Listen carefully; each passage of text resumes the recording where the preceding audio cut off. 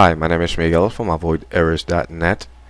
In this tutorial, I'm going to show you how to enable remote desktop on Windows 8 and also access the Windows 8 developer preview. So let's begin. There are many ways of doing this in Windows 8. I'm going to show you one of them.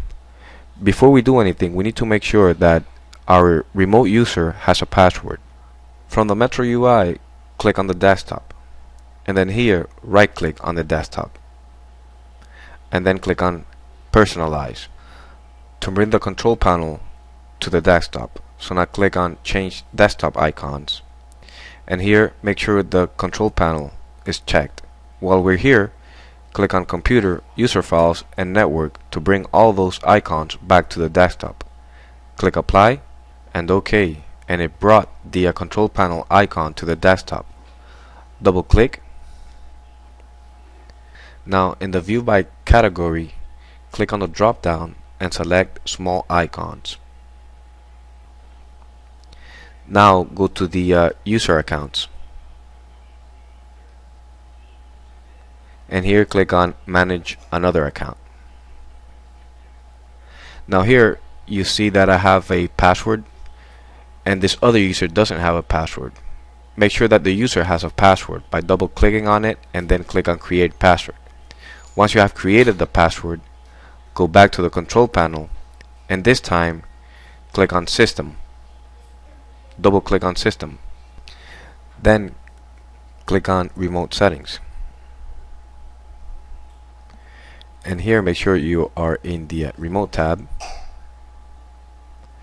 And on the Remote Desktop, select Allow Connection from computer running any version of Remote Desktop.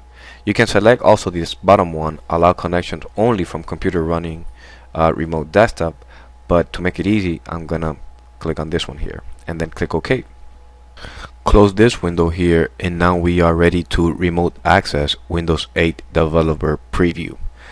I'm using Windows 7, so click on the Start orb and search for Remote Desktop. And click on Remote Desktop Connection. You can do this Windows Vista or 7. And now type the IP address of the Windows 8 computer. I'll show you how to get that in a second.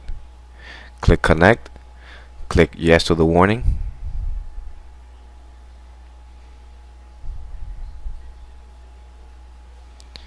And now we have successfully remote access Windows 8 from the network. Now to look for the IP address, type the Windows key plus R. Here type CMD and press OK to open the command prompt. Then type ipconfig, press Enter. And here is the IP address of the computer.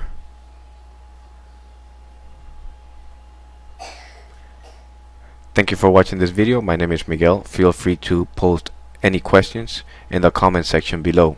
Thank you.